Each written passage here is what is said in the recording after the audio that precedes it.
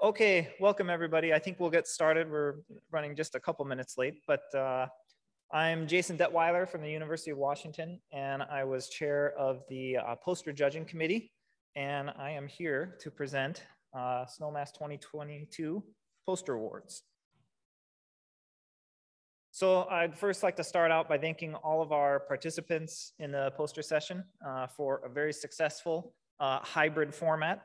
We had 75 in-person presenters and 15 remote presenters. The poster session itself was held last Monday during the reception. If you were there, I hope you all enjoyed it. Many of our presenters, over 50 of them provided a video, and those videos are available on YouTube at the Snowmass Media channel as a playlist. And I encourage you all to see them. There's some really excellent videos. So we have 4 poster awards. They total their cash award of $300 each, and they are geared towards early career presenters.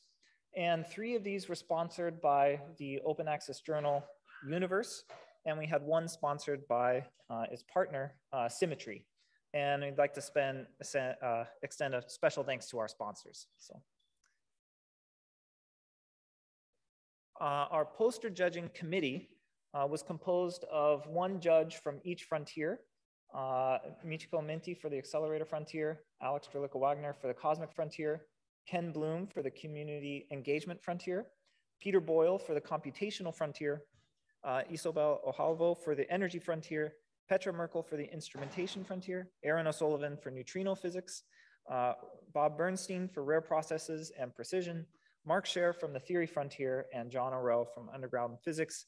And I'd like to give a big thank you to our judges. They put in many hours of work, some of them on very short notice. So thank you very much, judges. We judged the posters on their content. That was one of the main categories. Also the display, including accessibility concerns, and the recorded presentation. And then we also had a big component for the in-person posters. So 2 of our awards went to the top scorers in just the first 3 categories. And this was available to all presenters, both in-person and remote. And the other 2 took into account all 4 categories, and those were available to those who presented in person. I want to stress that there were really many great posters, and the decision was very difficult. It took lots of discussion, and yeah, we had many very highly ranked posters. So very nice job to all poster presenters.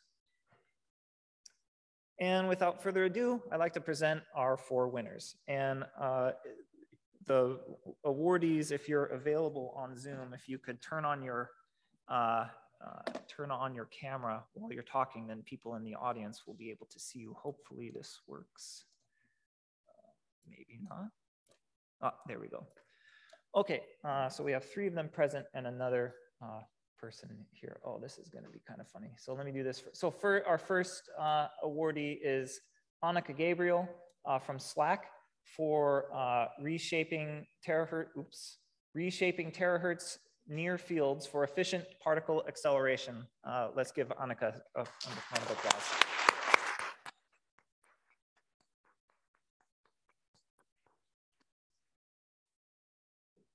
And our next awardee is Karis Cleo Caraca, whose poster was on prospects for the measurement of TTH production in the opposite sign dilepton channel at 14 TeV at the high luminosity LHC. Karis, nice job.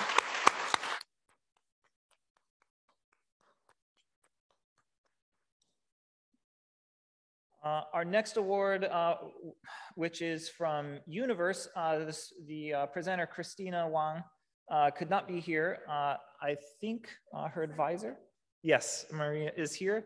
And Christina's poster was on search for neutral long-lived particles decaying in the CMS NCAP muon detectors. So let's give Christina a round of applause.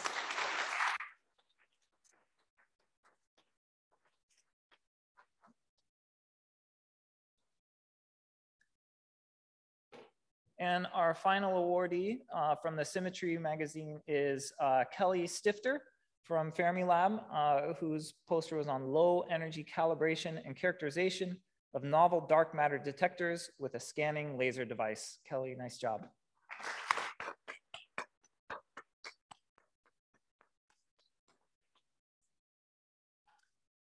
Okay, and so I'd just like to say a final thank you to all of our poster presenters and especially to our sponsors. Let me get this out of the way so that their logos are nice and clear. Yes, to our sponsors, Universe and Symmetry, and to all of our judges and the local organizing committee for organizing this first poster session at a Snowmass conference. And also to all the participants, especially those of you who went around and asked our poster presenters questions and viewed their videos. So thank you very much.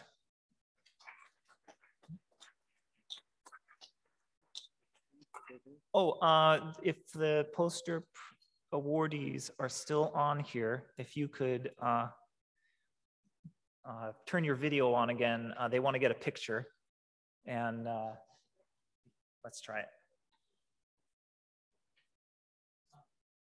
You want me to stand next to them?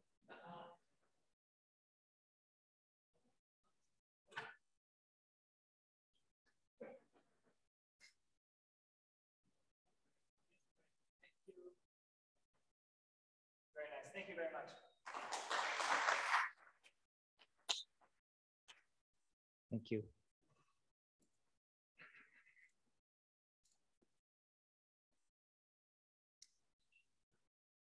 Oh, I finished a little early. Good. So we have a 5-minute break until the session starts, I believe. Yep. Okay. Thank you.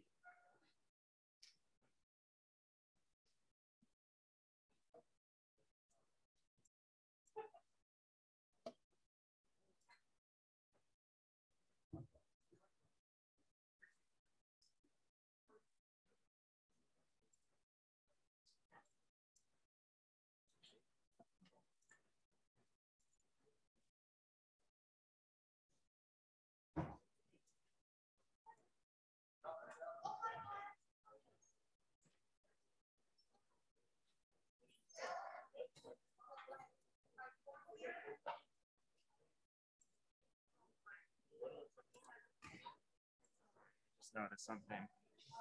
What is that? You don't have permission. Can we take a look? Yeah, you could press Control Alt Shift H to hide the little controls. Wow, that's helpless. Okay.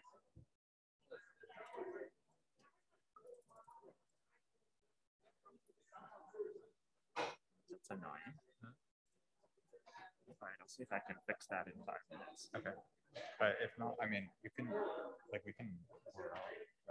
pause the recording. Letting people know, let people know about the time. There's time cards Somebody with a bunch of sheets of paper down there. Oh,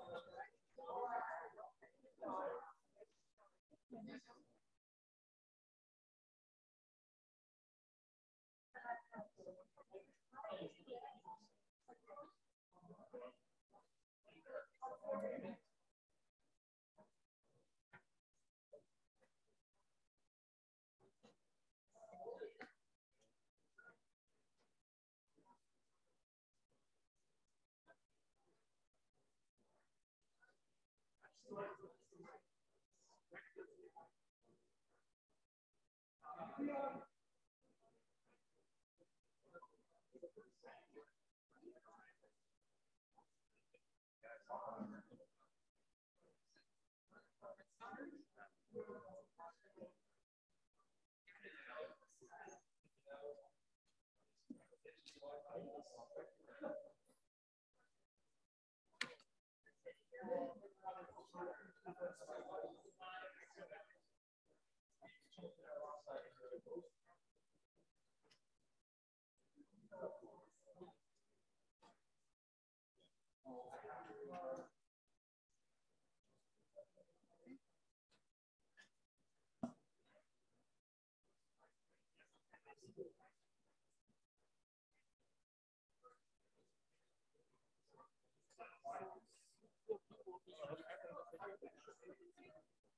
COU will be your effort.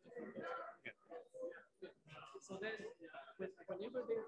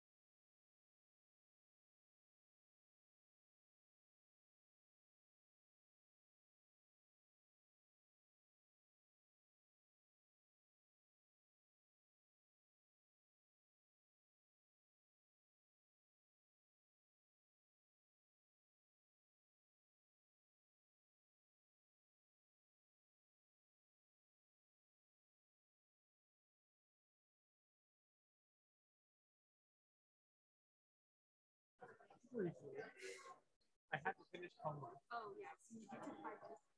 Yeah, and like another 10 to have lunch. I had to stay here the rest of the time.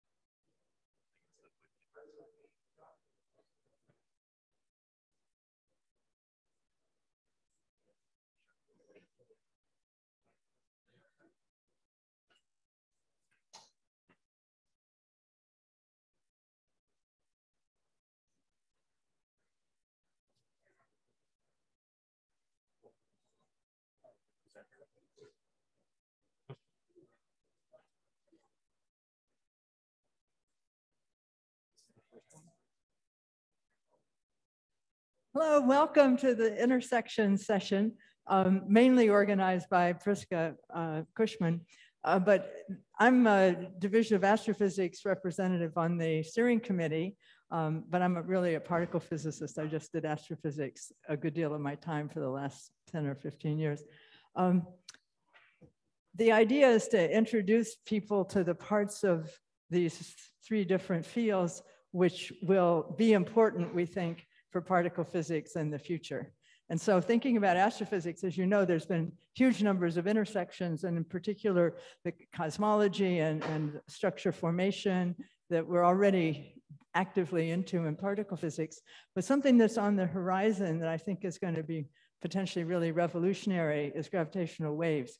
So in spite of the fact there's a whole lot of other things that we could be also talking about, we decided to spend all the time in our bit on that topic. And we're lucky that Will Farr, who is a professor of physics at Stony Brook and the head of the gravitational wave group at the Simons Foundation Center for Computational Astrophysics at the Flatiron Institute, he's come and he's going to tell us about it. So thanks, Will. The setup is going to be 3 20-minute talks and then discussion with Priska will lead.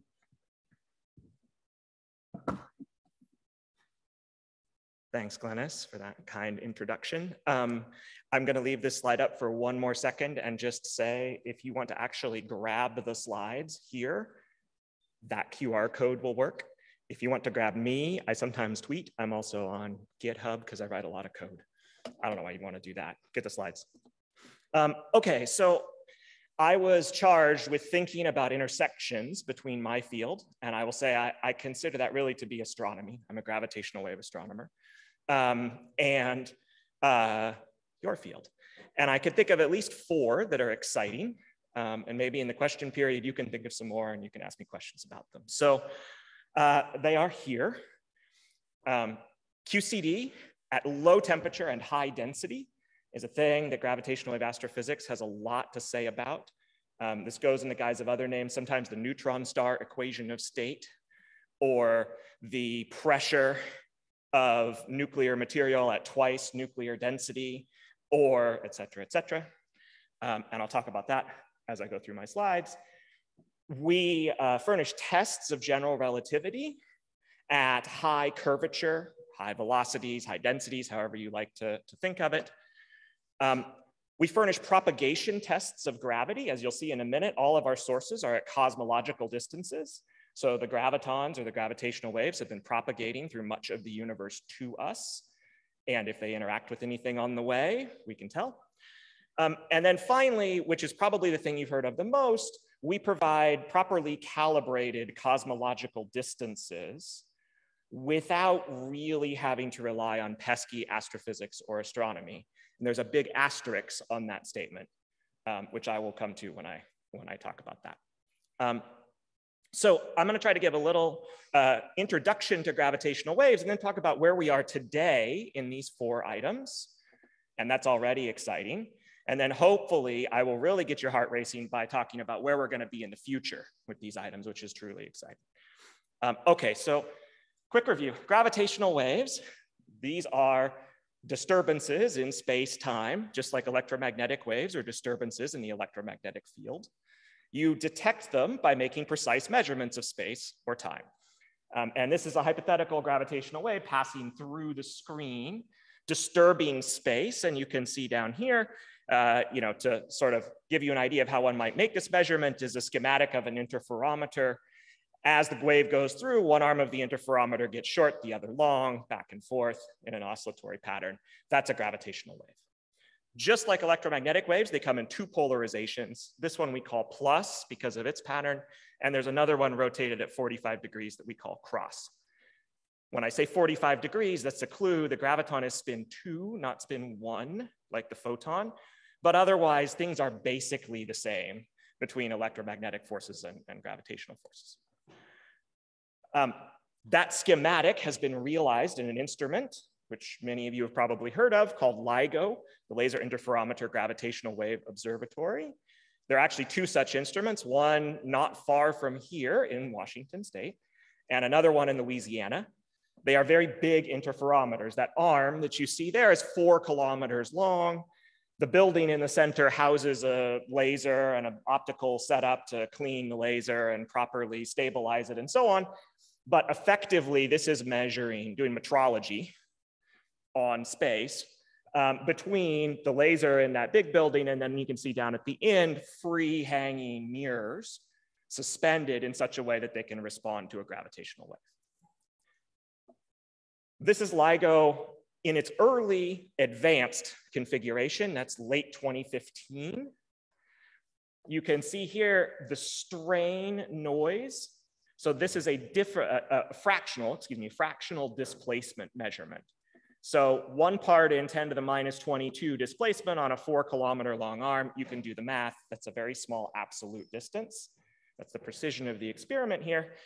And by looking at this displacement noise curve, we can immediately see first that LIGO is going to be sensitive to objects that are tens of solar masses. If you take a black hole solution, you put another black hole in orbit around it. You ask, what is the orbital frequency in those last moments before they plunge? It generates gravitational waves at that frequency. So LIGO is targeting stellar mass black holes at cosmological distances. So this is actually a key point in the LIGO experiment. No gravitons, or very few gravitons, are harmed in the making of these measurements. Unlike optical telescopes, we are not graviton buckets. We don't catch them and destroy them. Instead, we interact coherently with the gravitational field. We measure field amplitudes, not energies. And happily, our sources are also phase coherent. So that means our sensitivity, rather than following an inverse square law, our sensitivity drops off like 1 over the distance, not 1 over the distance squared. So if you're sensitive to field amplitudes, and the gravitational field is order 1 distorted down near where some black holes are colliding, and your amplitudes have to fall off like 1 over r, but strain is a fractional distance, it's dimensionless, what's left? The strain amplitude goes like some factors that are order 1 and a little hard to calculate, times the Schwarzschild radius of the system divided by the distance. And so if you take a 10 solar mass black hole and you calculate its Schwarzschild radius, that is to 1 gigaparsec, which is a goodly fraction of the universe, about 10 to the minus 23. So just from looking at this plot, we can see that we're looking for stellar mass compact objects most of the way across the universe. And that is indeed what LIGO detects. LIGO is not the only game in town. This is a picture of the gravitational wave landscape. Over here is LIGO. Here is an extension to LIGO called Cosmic Explorer, which will be about 10 times more sensitive. And I will say the punchline up front, Cosmic Explorer will see every single binary black hole merger that occurs in the universe, and just about every single neutron star merger that occurs in the universe. That's about 250,000 mergers a year. Get them all.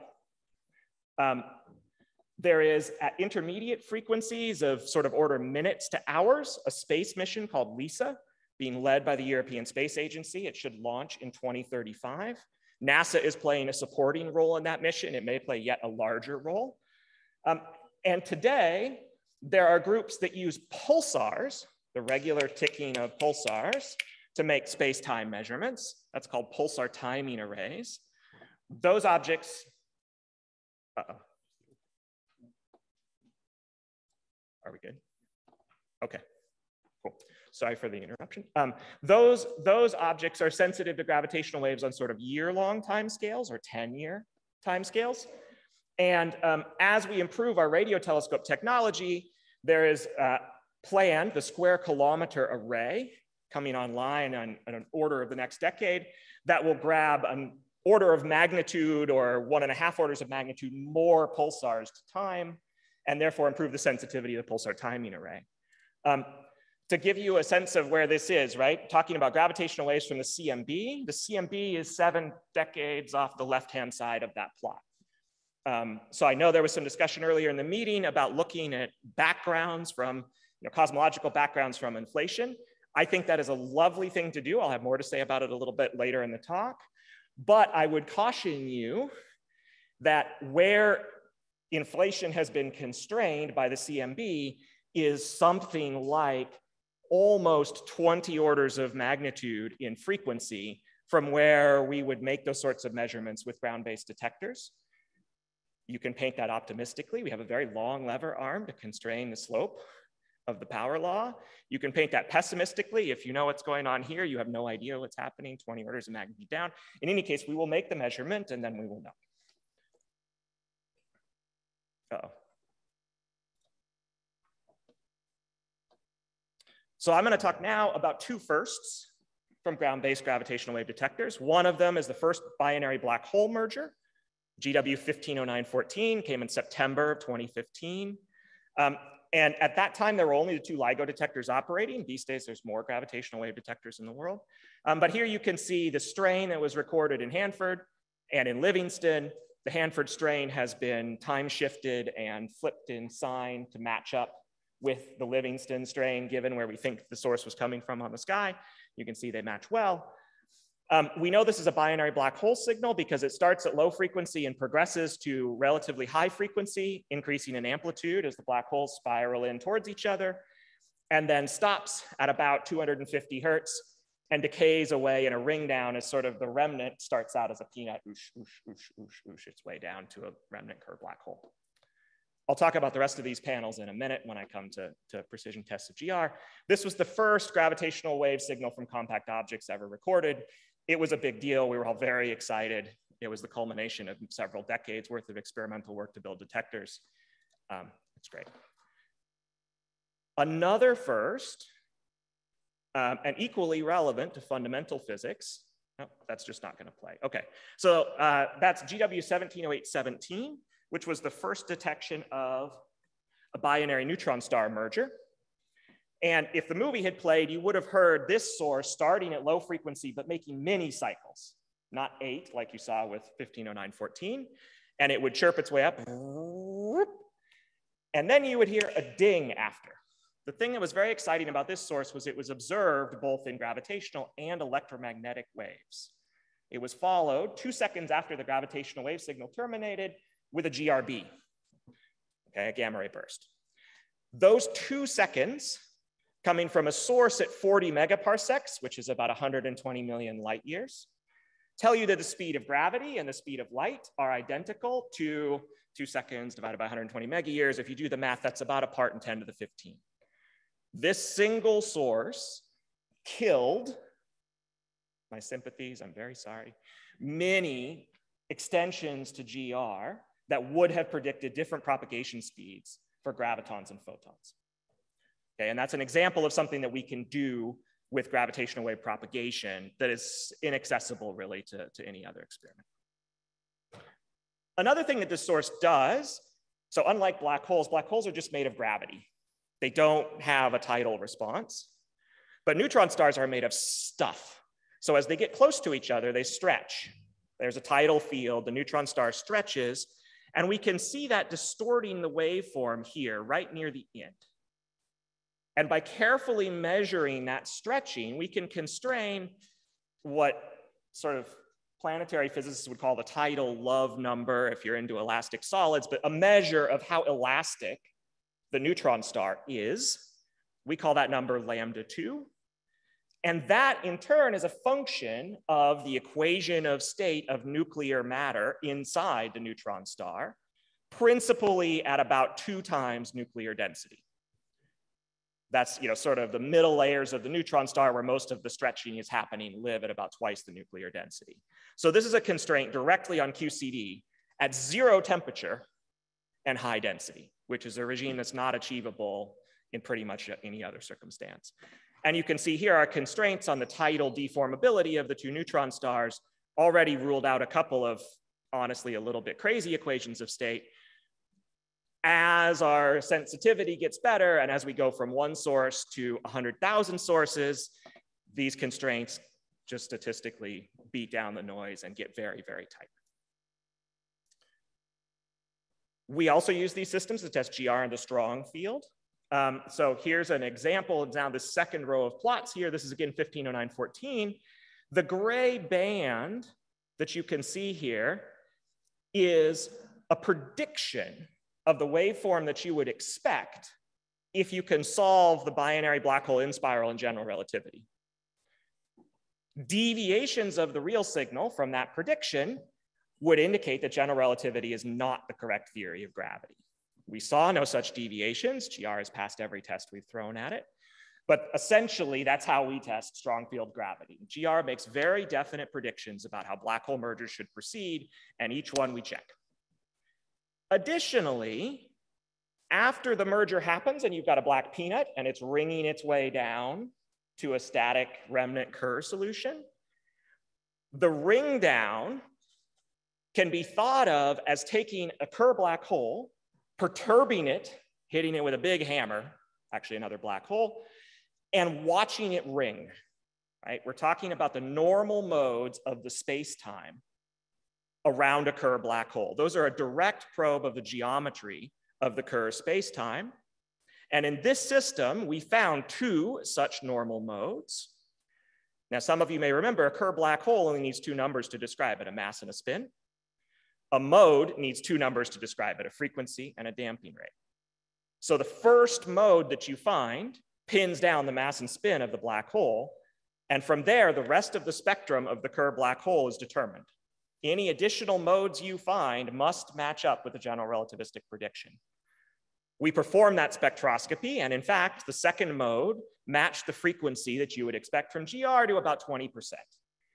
Again, that's a fairly wishy-washy measurement, 20%, but when you have hundreds of thousands of sources at signal-to-noise ratios that are 10 times larger than this, suddenly these constraints start to stack, and you're talking about sub% probes of the space-time in the strong field regime around a Kerr black hole. Okay, the final point I want to make is distances. So this is point number 4. In gravitational waves, there is a constant of nature, c to the 5th over g. That happens to be 3 × 10 to the 59 ergs per second in units that astronomers prefer. Or if you like to think about it that way, about 1,000,000 times as luminous as a supernova. This is the luminosity at the end of any black hole merger. Doesn't matter what the mass is. And the reason is that the total energy emitted scales like some fraction of mc squared. So the energy emitted goes up with mass. But the orbital time scale is comparable to the light crossing time of a Schwarzschild black hole. And that also gets bigger with mass. So energy per time stays constant. So our sources are calibrated standard candles, at least if GR is correct. And even if GR isn't, most modified theories of gravity more or less preserve this scaling. So for us, distances are easy. Redshifts are hard, right? If you're trying to do cosmology, you want distances and redshifts. With photons, the redshifts are easy. You look at spectra. The distances are hard because you don't have any naturally standardizable astronomical objects. For us, distance is easy, redshifts hard.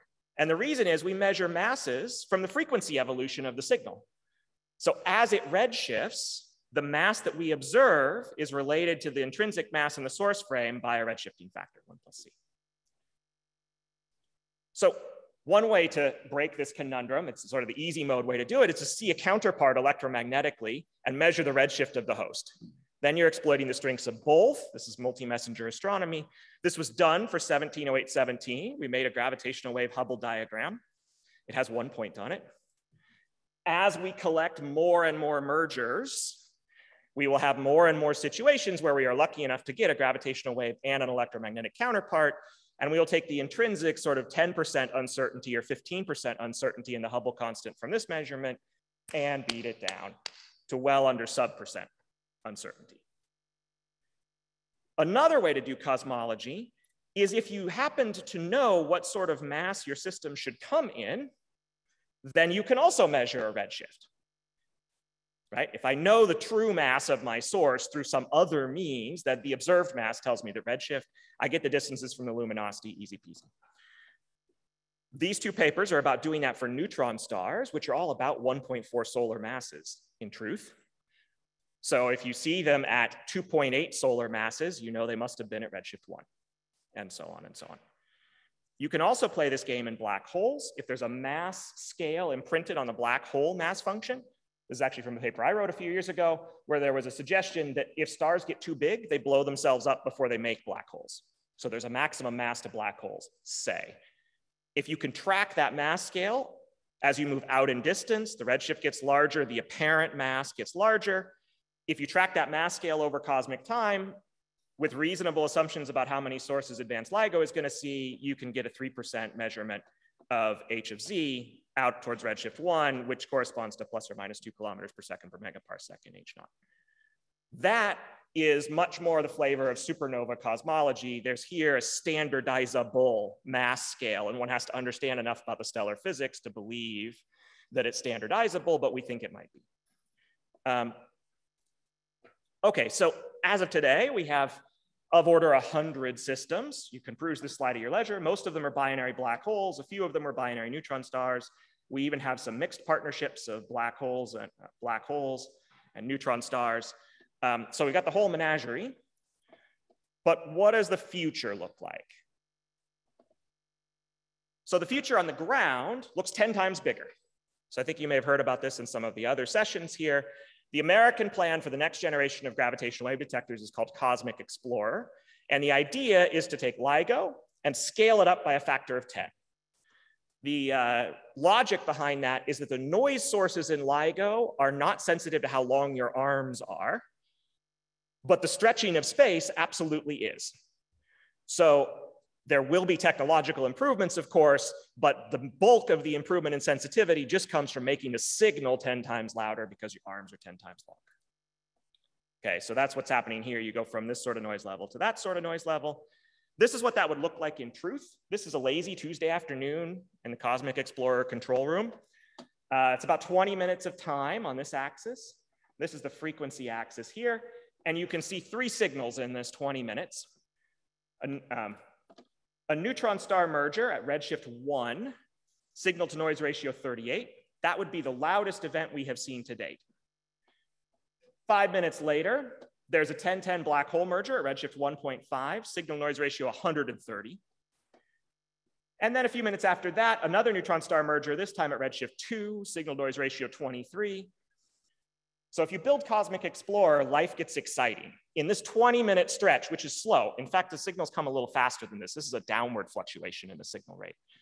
In this 20-minute stretch, you have 3 signals that are louder than anything we've got before from distances that are much further than anything we've seen before and enable the same sorts of precision tests that I've been talking about.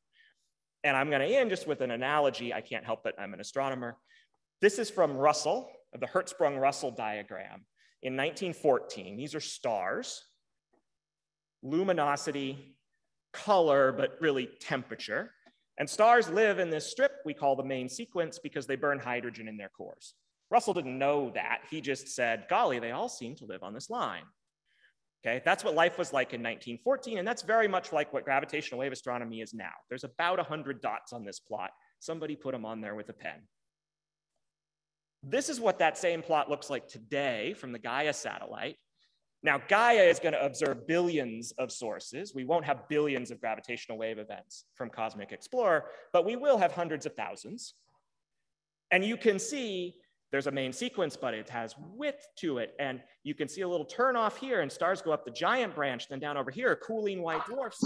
We are going to obtain the same level of insight into compact objects from Cosmic Explorer as we have obtained over the last 100 years from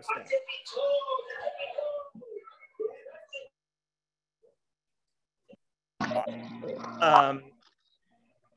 And I will say, all of these things that I have talked about get magnificently better with 250,000 sources a year, sources with signal noise ratio over 100. The future is going to look very bright. Thank you.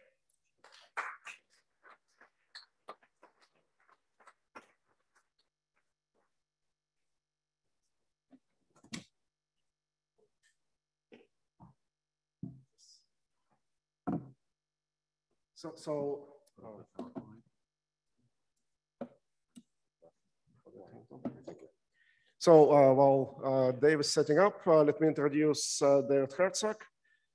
He's a professor of physics here at the University of Washington.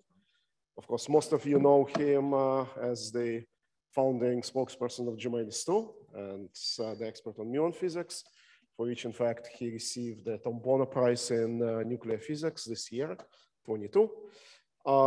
David was also a chair of Nuclear Science Advisory Committee for 4 years, as recently as, I believe, 2 years ago. So he's an expert on nuclear physics and exciting projects in it.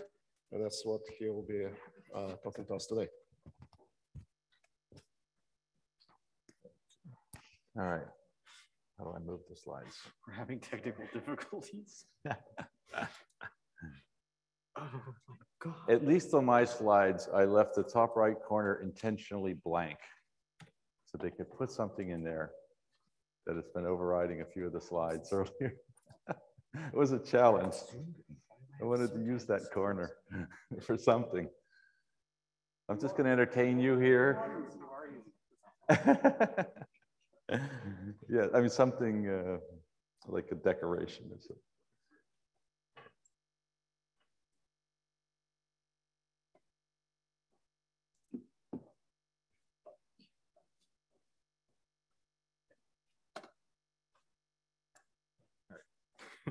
Sorry about that.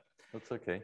Which one is yours? The one on the far right there, the PowerPoint there. Okay. That's good. That's the one.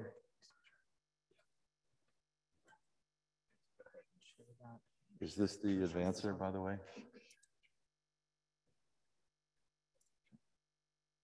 Was this one?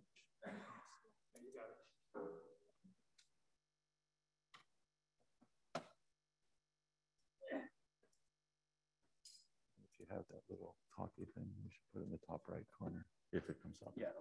Okay, excellent. Sorry about that. Okay, so maybe I'm too loud. I was asked to talk about the intersections of nuclear and particle physics. And it's kind of an interesting topic because this is stuff falling apart left and right, guys. This thing.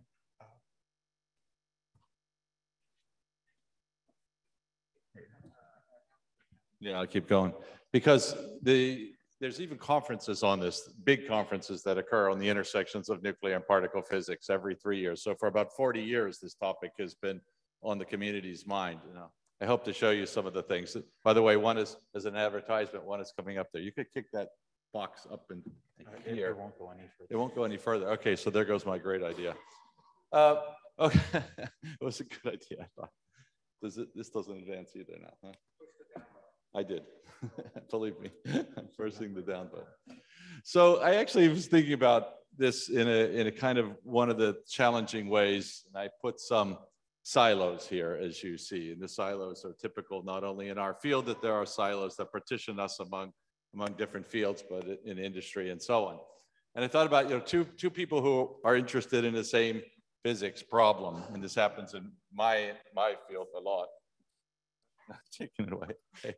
And I say, okay, hello, I'm funded by DOE-HEP. The other says, oh, I'm funded by, you know, DOE-NP. Can we work together on something? I don't know. You know, why not? So let's explore that a little bit along the way. But in fact, you know, lots of organizations have the benefits and drawbacks of silos. And there are benefits of these things because that defines scope and the scope and missions. And the DOE is mission-driven kind of a agency. And there are also some drawbacks on that. But I think what, in my experience, because I've probably, as much as anyone, lived on the boundary with one foot in one type of physics and one in another as anyone, their boundaries are often fuzzy. And this fuzzy is very, very important. What would bring a connection between a kind of a standard HEP project and a standard nuclear physics project, or a nuclear physics funded group and a high energy funded group? What would bring them together? Sort of, I'll show a couple things that I think make some sense. So let's first start about what are we sort of after, especially in an audience like this one. Each one of our subfields has a broader discussion of what they go after and so on. But there's the overlap areas here include the mission is, you know, it's discovery, you know, boldly go where no one has gone before. Every one of us would love to write down, you know, how we have moved the envelope somehow or another in our respective investigations. So, for example, one of the things that comes up on any slide, you can't see a single, you know, colloquium slide on particle physics without somebody talking about, you know, somehow completing the standard model, giving you a list of the things that are wrong with it, and, you know, first saying something nice about it, then telling you what's wrong with it, and then telling you, you know, then there's a lot of solutions. That's called the whole field of phenomenology and model building and so on. But I want to also emphasize, because actually the backbone of the statement above is the statement in the middle, which is establishing the standard model parameters is a huge amount of the things that we do, writing down and figuring out what the laws of physics are in particle physics. And I don't need to remind you of the big surprise this April of the new mass of the W that came out so many standard deviations away from the electroweak expectations. And in this conference, beside this, in this conference, we also are still looking for the elusive absolute neutrino mass. This is one of the main particles you all talk about in many of the sessions. There are 236 mentions of neutrino in SNO Mass 9, and we don't know the mass. So then there's the couplings, the alpha QED, strong, the Fermi coupling, the gravitational. Don't ever look at this unless you really want to have a discussion. This is a mess. The structure of the interactions is important. The neutrino properties, generations, lepton number flavor, all this stuff, CP violation parameter. All of this stuff is what we write down as our recipe of what particle physics is.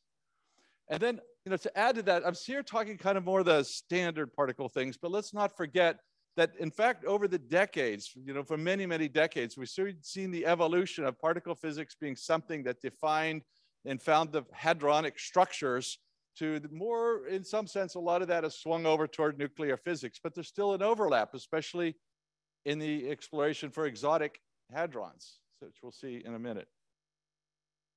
Okay, so this little short, I have a bunch of little short chapters. They all look like this. You'll know when the chapter changes because you'll see this. And the first one is really on the Standard Model and beyond. And I want to start off here with this button. There we go. With something I cooked up a long time ago when right after the LHC had its first run, and I was thrown into kind of a mix of LHC talks. I was on hors d'oeuvre at somebody's conference, given what I do. I just sort of a little sidekick show. And I was thinking about, what is the main tool of this community? And that's basically the Collider in one way or another. The Collider has been such a workhorse. And the idea is essentially to think of this as the Standard Model. And this was basically a castle. This is a real fort that was never breached in the history of time, although many, many attempts. And the first thing is basically the LHC turned on kind of at a low energy and basically fired its first shot. Boom. And of course, nothing happened. So what did you guys do? You went out and you built a bigger cannon. And so right after that, you bang. And I remember this because I'm a customer of this information. I'm very interested in you finding something that may go into my own interests. And so the next fire, boom, and there was a little shot. If you remember, it's got a 750 GeV bump. It was hundreds of papers. It was there. It was exciting. We all thought we had supersymmetry or whatever we thought we had, and then it was gone, and it came up empty. So what else can you do when that happens? And what else you can do is, well, this is the new thing, and I'm viewing it like this. If you start to ram the heck out of the thing is with high intensity, you are now entering the era of precision and intensity physics and not just the energy scale. You're now looking for the deviation of some prediction by a small amount because you have so many counts in that histogram. But that's still not what people in my community do. Okay, what people in my community do when they want to crack the Standard Model is we go in a different way. So we tunnel in. We use quantum tunneling to try to get in that castle through loops, through quantum loops, typically. And so those things look like this. This is just a tiny, tiny subset of a flash of all the kinds of one-off experiments that are scattered around the world that are in big laboratories and small laboratories. This is a neutron laboratory. This is a muon factory. Of course, Fermilab, you know very well. This is over at SEMPA. This is the ADMX experiment. This is in the physics department across the street for the Mercury 190. This experiment's this big. And these things are all looking for physics beyond the Standard Model in different ways. Is lepton number conserved? These are things you don't normally do with a collider. Is the origin of matter and antimatter asymmetry in the universe through EDMs or through neutrinos and their own antiparticles and double beta decay? What is dark matter? Axion searches and WIMP searches. And then these are sort of a little more common. What are the deviations of the Standard Model, like in G-2 or in parity violating electron scattering and so on? And lots and lots and lots of atomic physics experiments, which are cute and lovely, and I don't know them all. That would be another speaker again. I'm going to use this as I have 4 examples real quick now to flash this for you. And what I thought about in this diagonalization of our intersection is here's a piece of physics in which different communities have done their own experiments to contribute to a physics story. And this particular story is the running of sine squared theta W versus the renormalized energy scale. Over here on the left, you see an atomic physics experiment. In the middle here, you see parity violating electron scattering experiments. Over here, you see the collider experiments, the older ones at LEP and SLC, and then the latest, this really came to me this morning. This is the LHC. Now, it's not over here lost. It's just the arrow pushes it over to here in the Tevatron. This is the really beautiful story of telling us how we understand some electric wave physics. And where's new physics to be found? It would be in the deviations here. There were things for dark photons and dark Z's and things like that. Okay, just to let you know now, a little bit occasionally some nuclear physics contributions to this. These are 2 big experiments, which are, you see them floating out here. That's because they're being built right now with this kind of precision, and they'll go vertically above here at some point. These are big priorities within the community. Here's one you want to think about at all. This is basically, you think about the weak interaction V minus A, the weak interaction, and you think, okay, what about the scalar and tensor currents? Well, here's an example in which two things that couldn't be more opposite. In nuclear physics experiment that you can do at a Van de Graaff and the beta decay of helium-6, for example, or neon-19, and you're looking at the spectrum, and that produces limits here in scalar and tensor currents, which can be compared, here's the diagram, which can be compared directly to LHC PP scattering events and absence of transverse events in the distribution. What did I just hit? What is that? That's a scary buttons here. Whew. Okay. Okay, here's another one which I think overlaps all of our communities. So one of the clear important things to do is to look for any hints of how we can understand baryogenesis. So electric dipole moments is clearly one of the main ones, CP violation. So they're free of standard model backgrounds because they're just way off into the smallness. They probe high scales. And this chart, I think this, I can't say if it's Vincenzo or not, but I've seen this chart many times in our nuclear physics presentations. And there were lots of presentations here. I didn't try to be fully citing all the snowmass talks.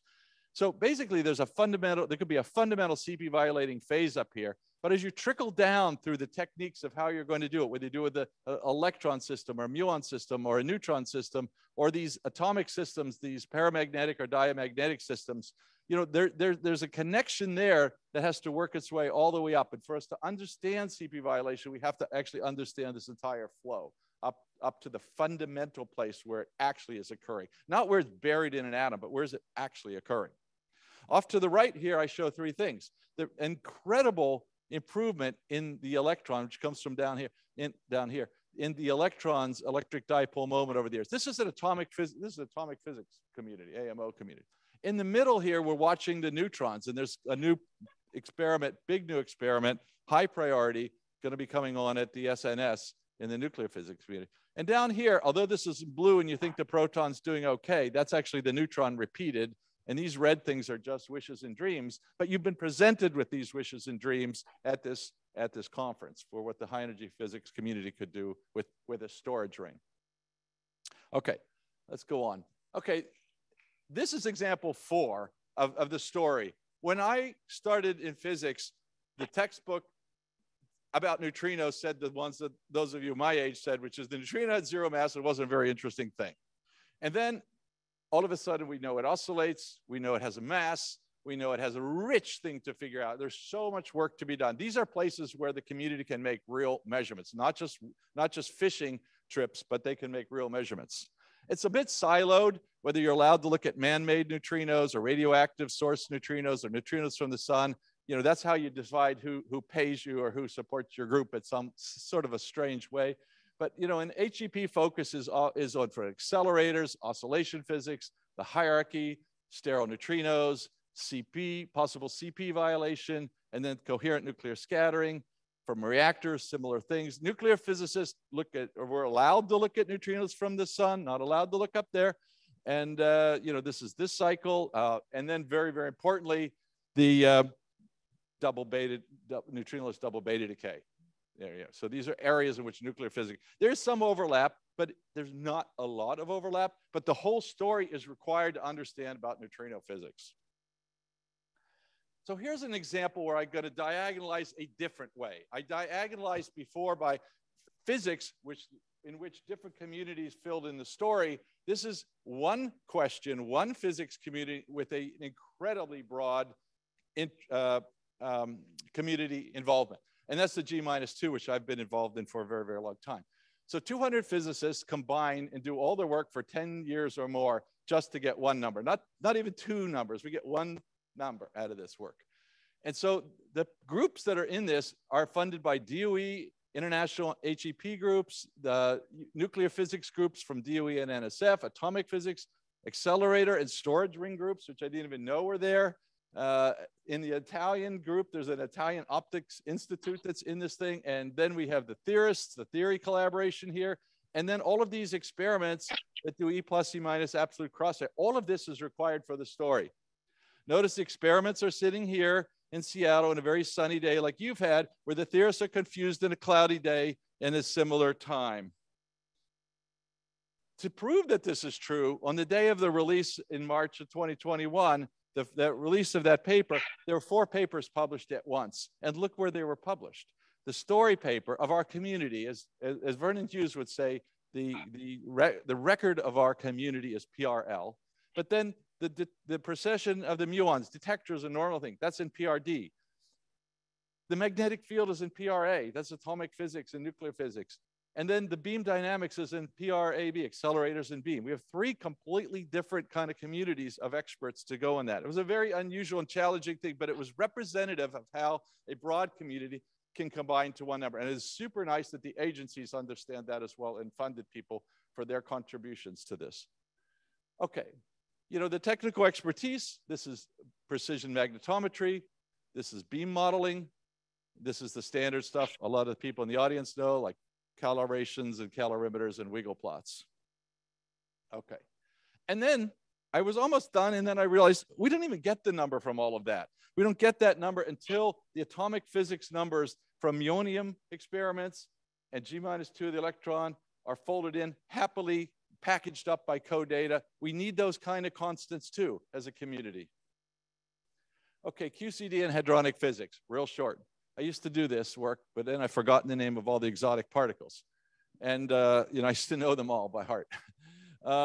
Now, experiments. Obviously, the quark gluon plasma has been a major part of nuclear physics for many, many decades. But of course, it's also embedded in the LHC physics, right? And then, interesting enough, what's really happening is what happens to exotic hadrons. People have been searching for exotic hadrons for a long, long time. I did a lot of that myself, struck out miserably. But once the LHCb and Bell has started looking in the heavy quark sector, it's remarkable what has been found. You know, I think I have it on the next slide here. I just learned there are 62 new states and 18 exotics, you know, in the systems, like these kind of teraquark and pentaquark states. And then we're also interested in the spin. We continue for decades to be interested in the spin decomposition of the muon. This is the nucleon. This is well beyond the simple sum rules. It's not just you have 3 quarks, or you have some angular momentum, and you have some glue, and so on. You glue it all together and add it up, and it ought to equal a half. It's much more complicated than that. And a question I used to think was rather trivial is like, what's the mass of the proton? We have 3 light quarks and a bunch of goop in there. It didn't seem too hard.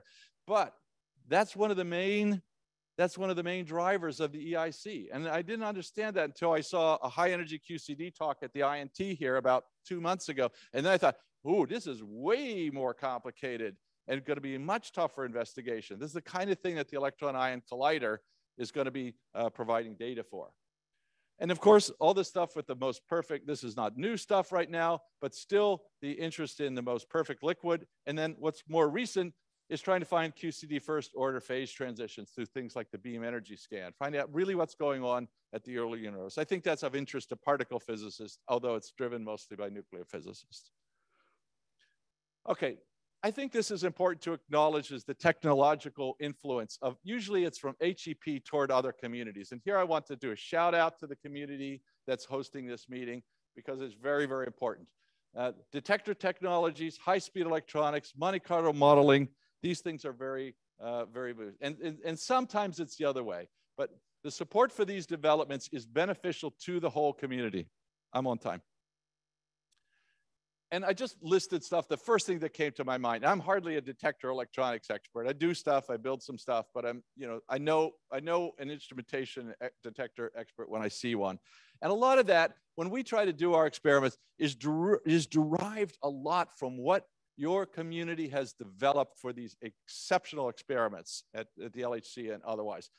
Fast sensors, fast electronics, incredible things that you needed to have in order to deal with the luminosities and the event rates and the complexities that you have. And we steal left and right. We're absolutely happy to steal everything. And who hasn't benefited from Géant and Root and some of the new things like that? Even classes, even the undergraduate class I was teaching, they knew how to do Root so they could analyze data coming down from cosmic rays.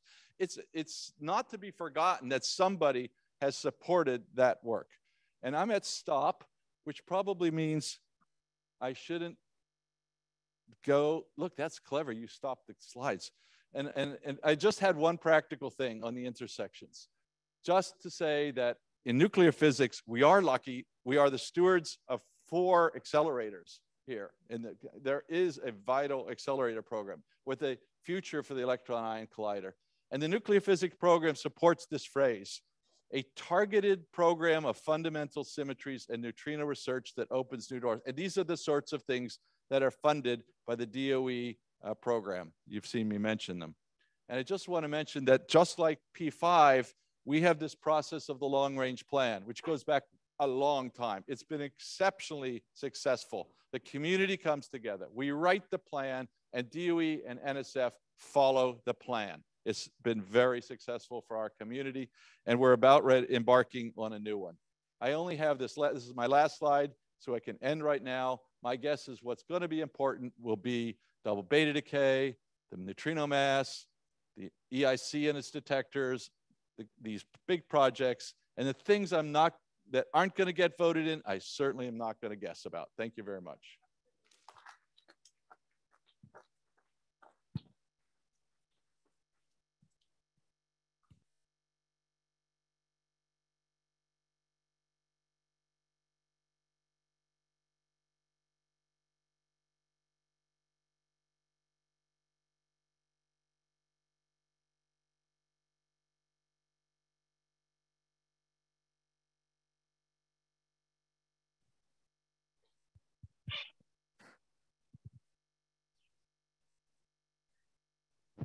Perfect. Hello, good. So we're now at our third talk, and I would like to introduce Peter Dennis, who is a senior researcher, senior scientist at LBL at the Molecular Foundry. And I'm going to read verbatim what he told me he's working on now. It's including the design of an all superconducting electron microscope to study quantum phenomena with atomic resolution at ultra low temperatures. And sort of check each of the things we're all interested in anyway. And so I'm very excited to hear what he has to say. So, thank you very much. So I'm here to talk about the intersection or union or pick your operator between high energy physics, particle physics, and basic energy sciences. We each have our characteristic tables. Yes. And yep. That's the point.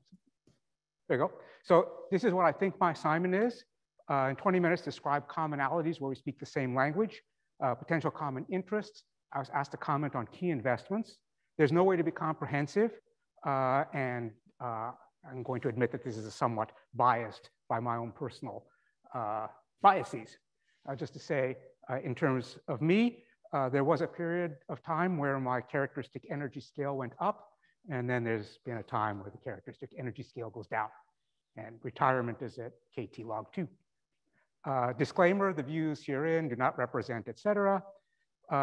So in basic energy sciences, there are many interesting things to study, and there was an exercise, there's been ongoing exercise to summarize these in terms of grand challenges that range from things like how we can control processes at the level of electrons, how we can do things at the nanoscale, how we can be inspired by what biology does, et cetera. So these are the aspirational goals. Then more practically, there's work on discovering and designing new materials, understanding and controlling complex chemical reactions. And oftentimes these things are done with a somewhat practical view toward them, like keeping our planet from either burning up or making sure that we have some fuel to go along. So a lot of these things actually have some application. What I'm going to focus on, because I think it's where there is certainly the biggest historical commonality, that was a good lead-in from the last talk, are the use of X-rays, neutrons, and electrons to study structure, composition, and characterize materials. So all of us want to see small things. We just have a slightly different definition of what the scale of small is. And so one may be looking at some structure, could be static, could be dynamic, could be operating in some environment, and one wants to, by some method, be able to reconstruct what one is seeing based on the information that's available. The kinds of length and time scales typically of interest are atomic resolution, so angstroms. The speed of sound is 1 atom, 1 angstrom in 100 femtoseconds. One would generally like millivolt energy resolutions for seeing states and doing chemical sensitivity. Then one has to deal with the properties of whatever the probe is that one has. This is a common problem. And the field of view ideally ranges somewhere from a micron to a meter. So this is done with electrons, photons, and neutrons. And they have quite a wide range of scattering cross sections and the kinds of energy resolutions and characteristic times that can be obtained. The sources are reactor distillation sources, storage rings, free electron lasers, electron microscopes. And in the DOE complex, these are the various facilities where those are available: reactor, spallation neutron source for X-ray synchrotron storage rings, free electron laser, and various nanoscale science centers. There are a lot of users that use these things. So this is a chart that shows that over the past some number of years, this is now up to 16,000, 17,000 users. There was a dip due to this 100 nanometer particle that we're still bothered by. So now to see these small things, as a reminder, because you look at things that are too small. So one relevant thing is the flux. How many probes can I get per second for some unit area? But then there's the brightness. What sort of solid angle can I pack that into? That's interesting because a factor of 2 in 2D spatial resolution needs a factor of 2 to the 4th in brightness. So brightness is a very important quantity. And then there's spectral brightness or brilliance, which is that brightness for unit energy wavelength or something. And to make things confusing, people who throw neutrons, photons, and electrons measure this in different units for various reasons. Some experiments need flux, some need brightness, some need spectral brightness. So there's not one universal perfect source for everything. So I'm going to focus a lot on accelerator and detector tools, because that's certainly where there's been the most commonality. And as a reminder of the second tool that was used in kind of the material study community that came from the particle physics community was this study machine to build a 300 MeV accelerator. And when it was turned on, it had this very annoying synchrotron radiation that came out of it. Some people found that useful. So the first generation of machines in the 60s and 70s were, like at SLAC, were particle physics machines that parasitically the X-rays were used. Second generation became dedicated sources like NSLS1 at Brookhaven. Third generation came up with these clever undulating magnetic structures where with these different magnetic structures, north-south, north-south, the radiated photon length is the undulator period divided by the energy squared. So you can turn centimeter oscillations into nanometer oscillations. And these devices inspired third generation light sources. That brought the brightness up by a factor of about 10 to the 4. And so those are prolific today. When these light sources were being made, people perfected how the accelerator should be structured, as shown here. And that consisted of a bunch of double bend achromat magnets that bent the beam around. This is of interest because the brightness is the photon flux divided by the electron beam emittance, and that beam emittance goes by the bend angle to the third power. So if 2 is good, 3 is even better. And if 3 is good, a whole bunch are good. So there's now a lot of interest in these multi-bend achromats. Oops, I think I did the same thing. Yeah, possible by improvements in permanent magnets, et cetera. But the earliest design, as far as I know, actually came from an idea for superbeam, so something that came from high energy physics. This shows you existing storage rings, not with multi-band acrobats, those that are being upgraded, those that are under construction. And 2 of those are in the US. So if we take this undulator as is, and it's not very long, then the motions of the electrons are uncorrelated, and the radiated power goes like the number of electrons. If one makes this longer and longer and longer, then the electric field of the radiation interacts with the bunch.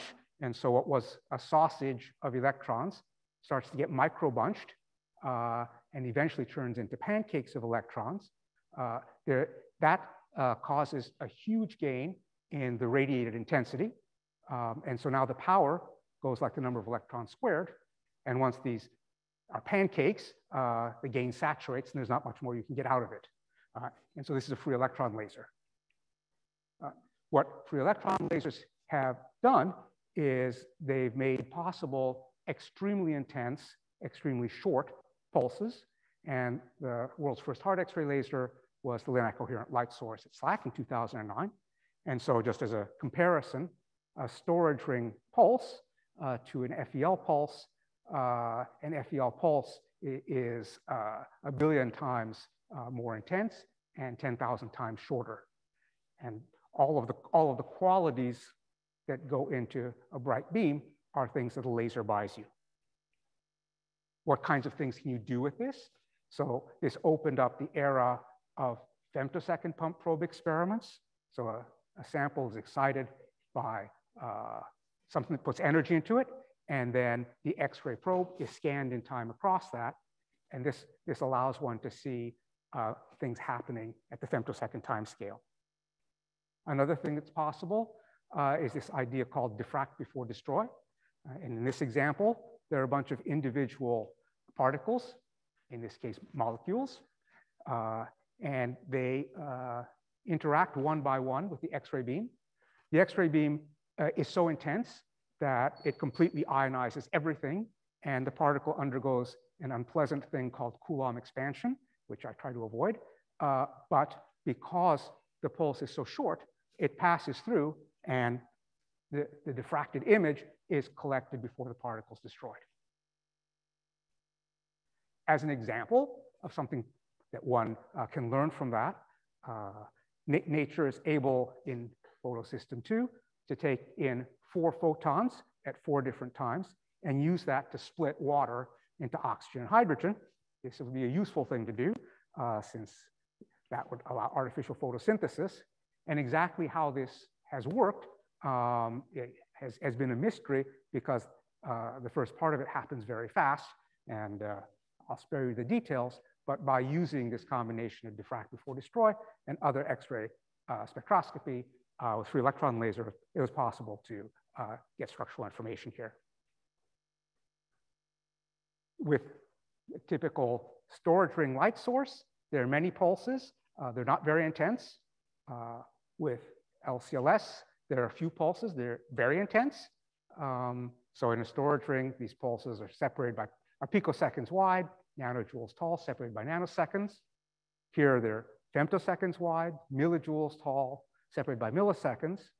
So when you compare the peak brightness of this to a pulse like this, it's an extremely large number, but on average, it's the same amount of light, just packaged in a different way.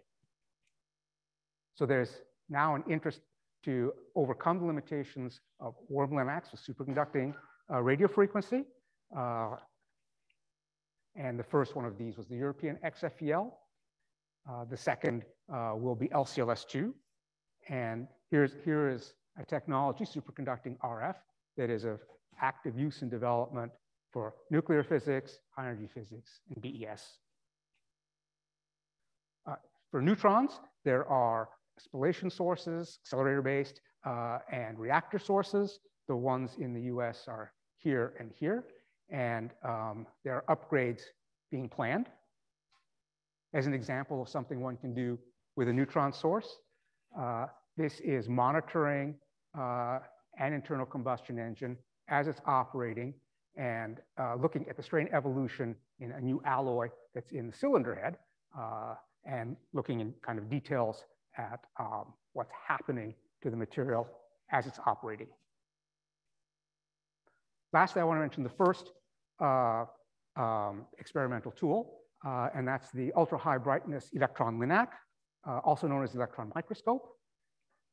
And Feynman said about 60 years ago that you could just solve everything if you could just see where all the atoms are, but the electron microscope is 100 times too bad to do that. So that's been fixed, and this is a kind of recent example of the kinds of things that are now possible. So this is an iron platinum nanoparticle, and it was possible to identify the location and the type of every atom in this nanoparticle that has about 20,000 atoms in it. So how do we see all those things? Until about 10 years ago, if you were looking at X-rays or you were looking at electrons, the way you looked at them was all pretty much the same. And it was a fiber-coupled phosphor read out by a CCD. One thing that has been impactful is the use of hybrid pixel X-ray detectors. Here's an example with using them to do macromolecular crystallography, protein crystallography. And this shows the number of protein structures that each year have been determined. And of course, this was very much an outgrowth of the LHC, even though it started a little bit before that. Similarly, on the electron side, the use of CMOS image sensors overcame a lot of limitations and turned cryo-electron microscopy into a very powerful technique for looking at biological structures. And that's had a kind of an exponential takeoff in those structures. And at least in my case, this definitely had an ILC connection to it. I want to say something about data. It's a little bit different. Yep. And that is and I took a very parochial example just from my local electron microscopy center. So a microscope today will put out order hundreds of gigabytes per second. And then you multiply this by n microscopes. It's a lot of data. There's a lot of thinking about how to handle this. One thing that's different from particle physics is there is not really an obvious way to trigger. There's certainly opportunity for knowledge exchange. Then I want to highlight how these things in BES are developed. And so there is a program that is somewhat similar to what exists in high-energy physics to do accelerating detector development. Part of it is to improve facilities and make them more useful. I'll kind of spare you the details, but this is an example of the kinds of things that are being done. So these are a lot of accelerator-based things that are being supported. And the Pi, which is smaller than the HDP Pi, goes to support a lot of different kinds of things, from accelerating structures to X-ray optics, to detector research, et cetera. So this has been HEP inspired, but has not gotten to the size to match. Kinds of things that it is supporting right now on the accelerator side, there are a lot of things that you can see here that improve free electron lasers to make them more capable. On the other side, there are things to improve detectors, materials, and diffractive optics. The investments that are being made right now, so here are investments, current construction projects in X-ray storage ring upgrades. So these are the multi-band Acromat type upgrades. There's one at the advanced photon source, and there's one at the advanced light source. These are the price tags. These are when they are scheduled to be complete. There are 2 upgrades happening at the spallation neutron source, one to increase the power, the other to build a second target station. This is a fairly large endeavor. And there's the upgrade of LCLS to go from a low rep rate to high rep rate free electron laser, and that also has a non-negligible price tag to it. I do want to say there are areas of kind of genuine overlap besides the things mentioned before, where there are kind of studies together on things like quantum information science, improved ways of computation, microelectronics. So there are some things where the material science aspect and the general needs kind of do have a mechanism to work together. And so kind of the last thing I leave here as maybe a lead in to further discussion are what are things that have been in the past connections. Those are accelerator-based probes. What has made a difference kind of in the BES side is that one has gone from kind of really blurry snapshots to high-speed movies. There are common interests in various technological things, QIS, microelectronics. There are the possibility of material science advances toward HEP goals. A laser is a materials problem, superconducting RF, and there's already been some hints of BES facilities for HEP experiments. So I think I have finished in advance of time.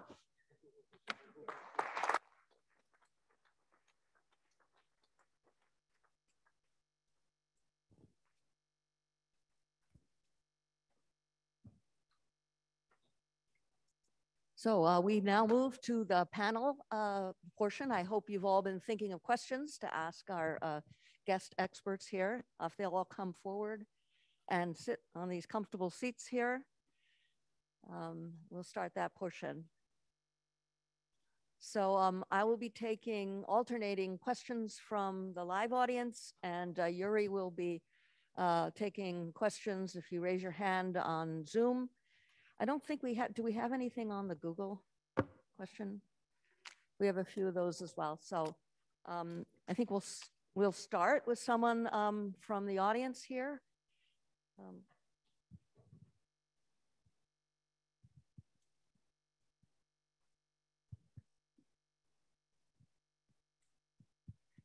Thank you very much to all three speakers for the excellent presentation. I have a question to the basic science. I mean, thank you for the really impressive presentation. As a person who is coming from the HEP and not so much involved in basic sciences, I understand accelerators, as you mentioned, one of the points, upgradable CLS2. But there are many things, as you mentioned, in microelectronics and other things. But do you think there is particular area where the collaboration is not up to date between basic science and high energy physics and can be significantly advanced from your perspective? Is there some area where you see there is really gap in collaboration? Thank you. So partly as I didn't have the nicely drawn silos, but those silos do exist. I think there are many areas where essentially to first order the tools benefit from common development. That's the most obvious. That would be the easiest hurdle to overcome. And then from there, one could be more expansive in trying to think of potential scientific questions. But if one could even just get to the point of, as I think people have tried to do in Europe, to just try to unify these developments, I think would be effective for all the communities involved. Okay, and we have a question on Zoom. Bangalore, you can unmute yourself. Hi, thank you very much. I hope you can hear me. This question is for Will Farr. I was wondering, Will, in the intersections that you talked about, amongst the high energy physics that one can do is probably search for dark matter. Can you say a bit more about what do you think are the prospect of discovering dark matter with gravitational waves? I guess. Good. Yeah, that's an excellent question. there's sort of two fronts along which to proceed, I suppose. One of them is to the extent that gravitational waves give us a better understanding of cosmology and the cosmological expansion. Just like any other probe, that will potentially inform about the nature of dark matter. And then there are very interesting tests that have to do with the fact that if dark matter has substructure of the right size, then that can also influence the propagation or lensing of gravitational waves. That's more speculative. It requires a convenient size of substructure, but that is something that is definitely under active investigation and something that we are attuned to. That's what comes to mind immediately. Probably there's others if I sat down and thought about it longer. Oh, yes, of course. Okay, thank you. Yeah, Baralena was shouting out from the audience, axions. In certain circumstances, if there's a light scalar particle and its mass gives it a Compton wavelength that's comparable to the ergosphere region in a black hole, then black holes can super radiantly produce axions. And then you get a signal both the black hole spins down, so you discover that a certain range of black hole masses never has high spin, ever, because it spins itself down very rapidly with this axion production. And then also you have a rotating asymmetric axion cloud around the black hole, which produces its own gravitational waves as it slowly spins down itself. The masses that we're sensitive to there, if I remember right, are like 10 to the minus 22 or 10 to the minus 23 EV, but don't quote me on that. I'd have to look it up. Thank you. So we'll take a question from the audience.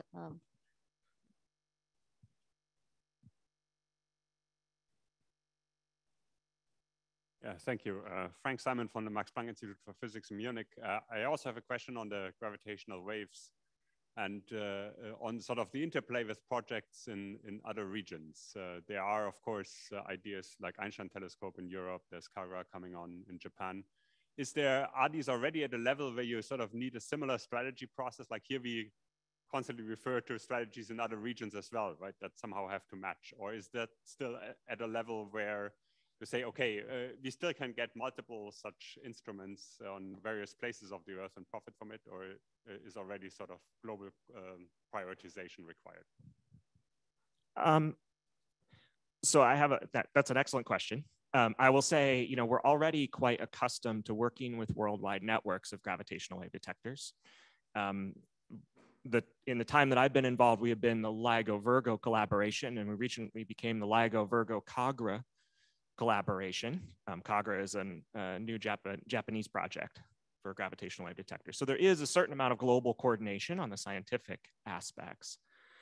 If you're asking about the scale, so on the back of an envelope today, the scale of cosmic explorer is of order $1 billion. The scale of the Einstein telescope is comparable.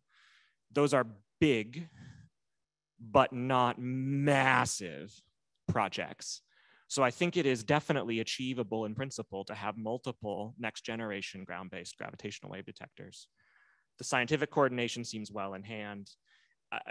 I am not the right person to comment on the strategic coordination among scientific agencies in the different countries, but that seems from afar also to be in progress.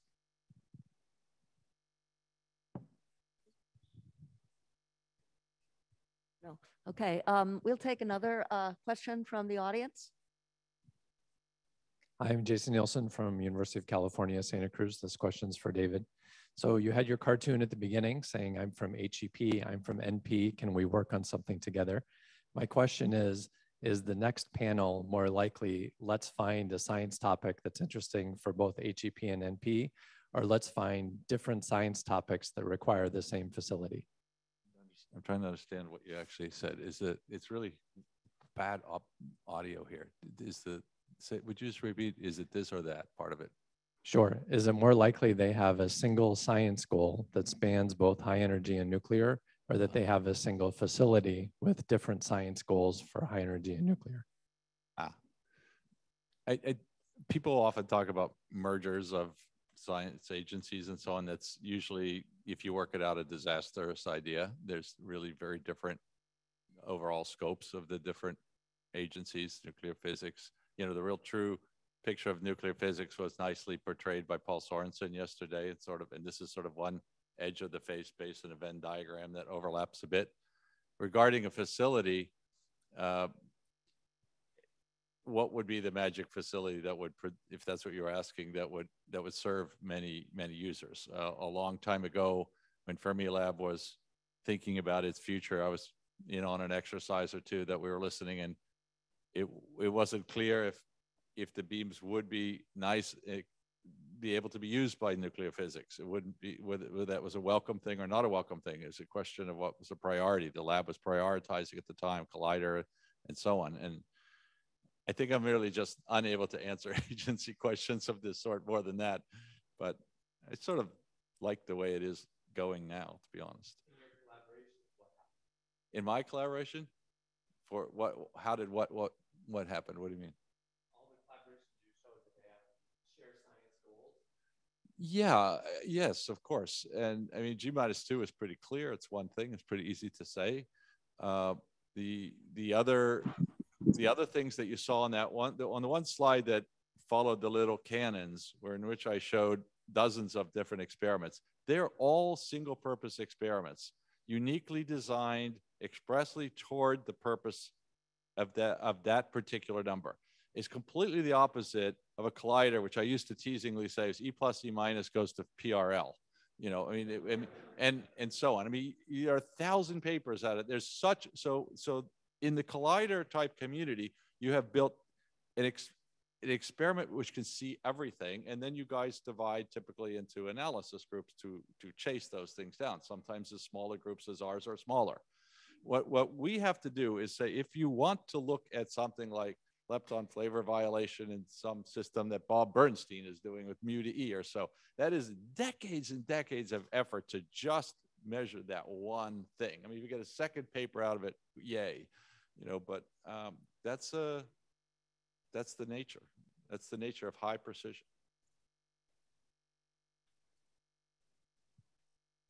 Thanks.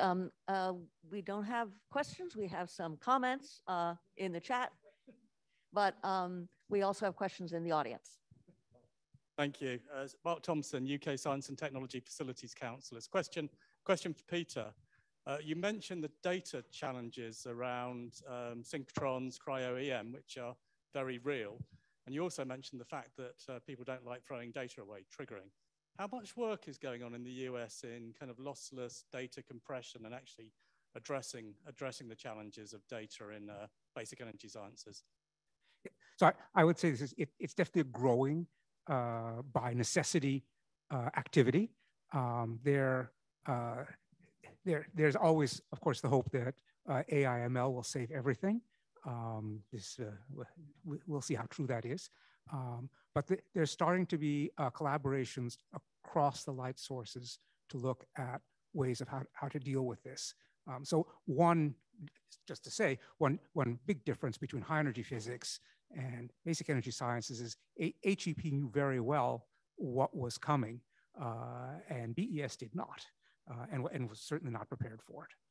So it's been lagging, and the difficulty of having something like a trigger that makes it relatively straightforward is a bit of a challenge, because oftentimes serendipity turns out to be very advantageous. Okay, let's call an online question by Sridhar. Yes, Sridhar, you can unmute yourself.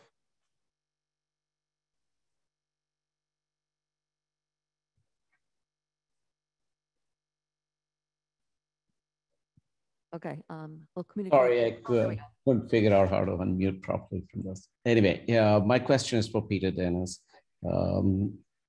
One would think that a few meter-sized X-ray sources would be very useful for BEST research in general.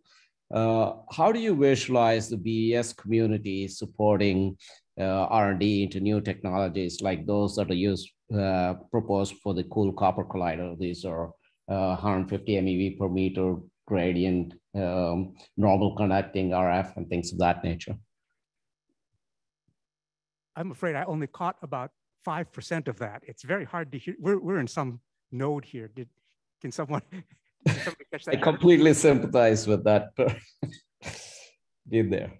I was just asking, how do you propose the BES community supports new technologies like those proposed for the Cool Copper Collider? So if it were up to me, that would be very easy.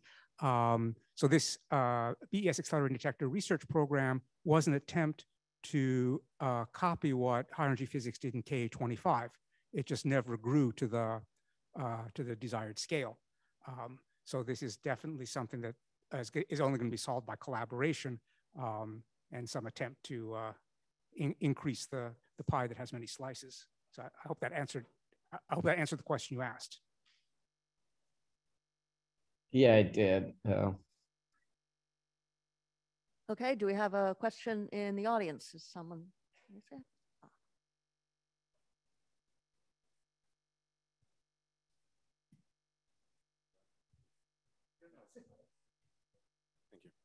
Gil Paz, Wayne State University. So this is a question for David. You mentioned at the very end for the long-range plan for nuclear physics, some pion and muon projects or experiments. Could you elaborate on that, please? The long-range plan process is literally just starting. Similar to your community, there will be town meetings in the fall. There will be one on fundamental symmetries and neutrinos. Now you might say, well, what are they going to bring? I could see from my perspective. So I've had a little talk here a few days ago on a new experiment with rare pion decays. I certainly hope to be pushing, that thing into the acceptance or non-acceptance, let's say, thing. If I take something like muon G-2, we're kind of in the last cycles of running. Next year we should run one more time, I hope.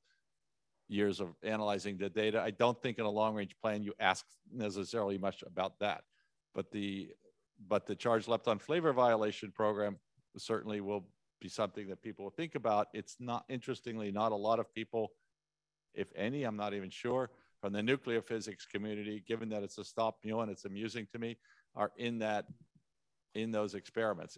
That's the silo problem. It's a very strange thing about that, but that's true. Going forward, I think there's going to be a very strong emphasis with the limited dollars on the ones I did mention, like the molar experiment, the neutron EDM experiment, and the mass of the neutrino. These are things you can measure and do.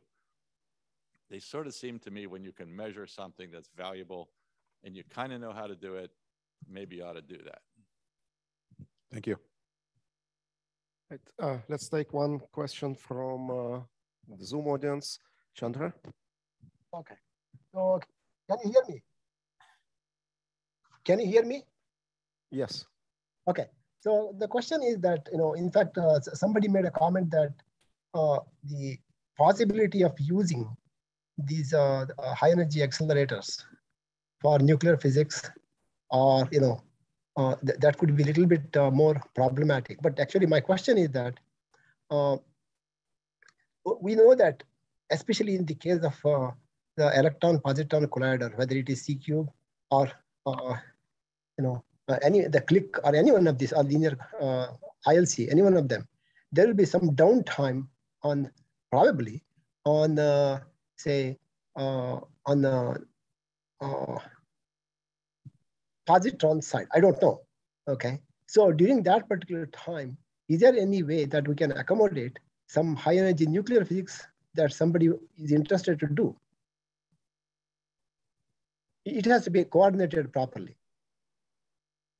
I guess if I can understand the question, maybe it's the use of a single beam in a collider facility if, let's say, a positron source is down. Oh, yeah.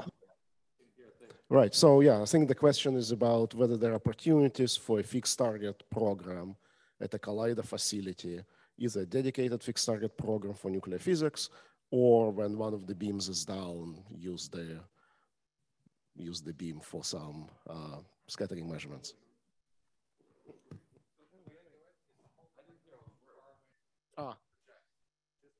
Okay. Yeah, I think the question was about. I know this is really very interesting one, but actually the people who are worked in the accelerator side, there we know what is actually anytime. So if we can coordinate it, we can use the machine more effectively.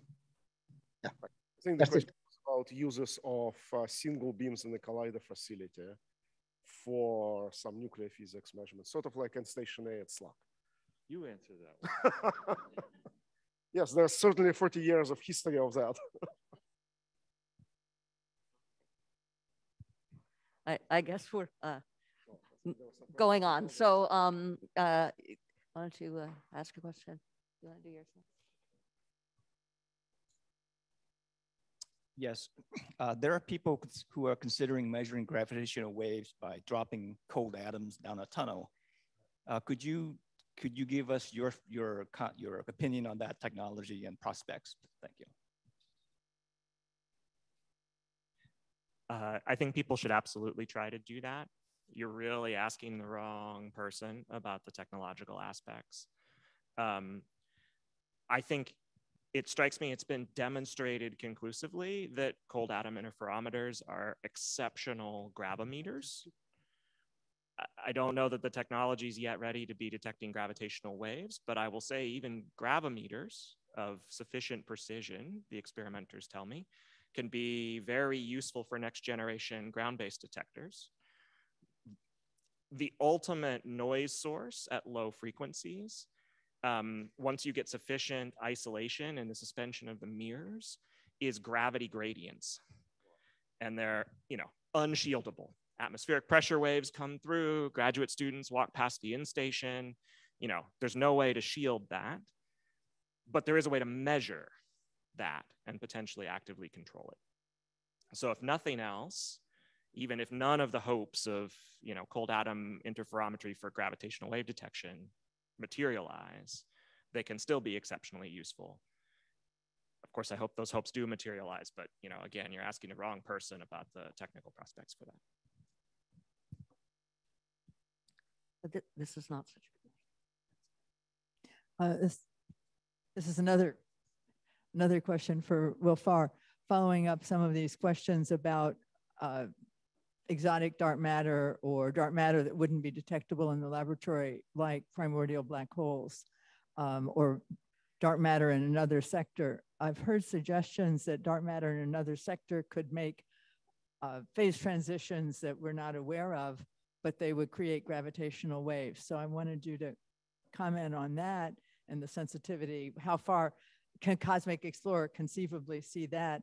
And a second question is, what about really high redshift? We know that the formation of structure and the particle physics community is very involved in supporting DESI and future experiments to study early formation of structure. You mentioned how high the redshift reaches. Could we conceivably look at structure at Z of 20? Yeah, those are excellent questions. I'll go in reverse order.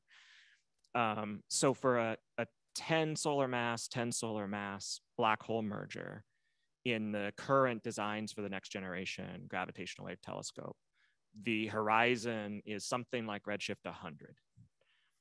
So if the formation of structure produces compact objects that are of order tens of solar masses and they merge as part of that structure formation at really any conceivable redshift where that would be happening, we can see it. If primordial black holes are in that kind of mass range, they would immediately become apparent as a signal of mergers that are occurring at redshifts sufficiently high that these objects are not of stellar origin, pre-reionization, for example. In terms of stochastic backgrounds from phase transitions, your guess is as good as mine what the amplitude of that might be, probably rather better. But I will say something I left out of my talk, but I know has been discussed earlier in this meeting, is whether these next generation detectors will have an overwhelming astrophysical stochastic background from ordinary neutron star mergers, black hole mergers, and so on. And the next generation detectors on the ground, I think, are unique in that basically every single compact object merger in the universe is directly or nearly directly detectable. So if you looked at that plot that I showed, there were tracks of compact object mergers. They occupied a very small fraction of the time frequency plane. All of the places where there aren't compact object mergers in the time frequency plane are available to you to look for stochastic backgrounds. So there is no astrophysical foreground from the known sources of gravitational waves of compact object mergers that would sit on top of whatever background you would like to look for due to phase transitions, say, in the early universe. So we're out of time now. Let's thank all our speakers for a very fascinating panel.